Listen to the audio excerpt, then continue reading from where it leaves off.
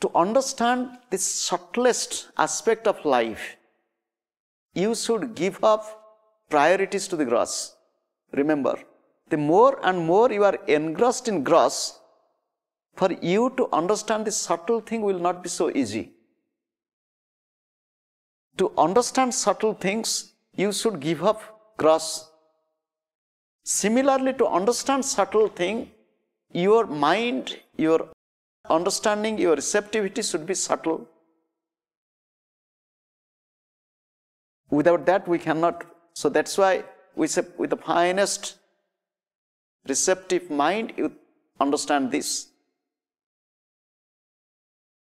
If the mind is not receptive, we cannot really understand subtle things. In the classroom, we can say one is more intelligent. When one is more intelligent, can understand subtle aspects quickly. One who is not using intellect or intelligence more, little bit, we can say dull-headed. That means he is more attached to gross things, not able to catch subtle things.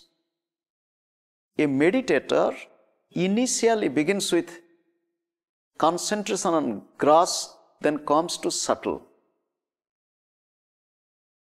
For example, when I tell you sit straight, that means a command about gross thing, sit straight.